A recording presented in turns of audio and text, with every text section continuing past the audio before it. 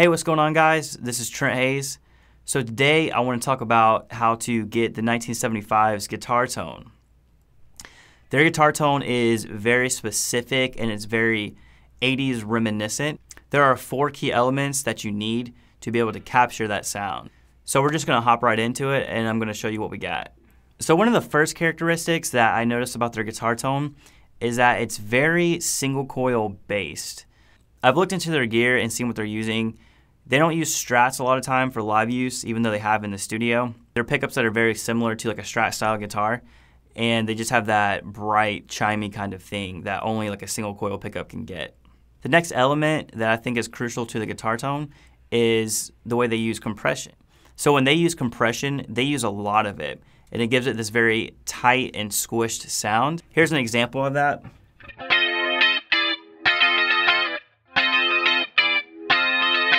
That's the intro to Love Me. And you can hear it's just super squished without the compressor.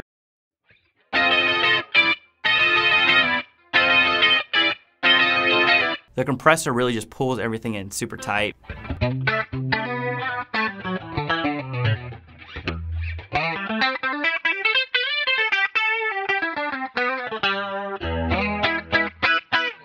The next element that's super important to the tone is their use of chorus. Chorus is a modulation effect and it gives it that 80s vibe. That super like spacey, kind of warbly sound.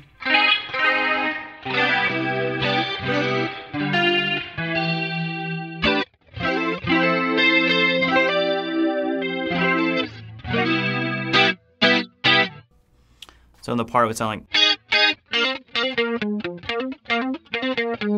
When you're dialing in chorus trying to get these kind of guitar tones, I would highly suggest just using a lot of it and something with kind of like a faster rate. The bigger the depth and the rate is, it's just gonna intensify the sound and just make it sound super vibey and like super 80s.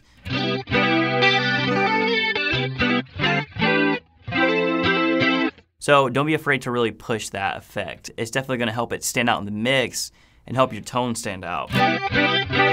The 4th element to their guitar tone is spring reverb. Now there's different types of reverbs.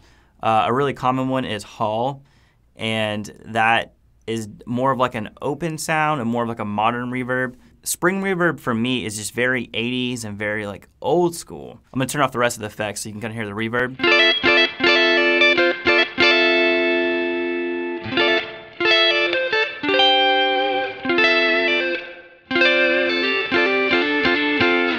So these are the main effects that I'm using to capture these guitar tones. So one thing you should keep in mind is that the guitar tone that you're hearing on recordings or hearing even live, it has been mixed and it's went through different mics, outboard gear for recording. It's been mastered. So the EQ has just shifted a ton from where it was originally recorded from. So whenever I'm trying to recreate someone's guitar tone, I try not to stick to any rules. I use a Kemper so I can get pretty specific with the type of amps that are used, but I still don't even stick to exactly maybe what they used. I'll just use really what sounds good for me. Even if I picked up, you know, Matty Healy's guitar rig and I start playing. It's actually Matty if we're gonna do it properly. Okay. My guitar playing is not gonna sound like his, you know.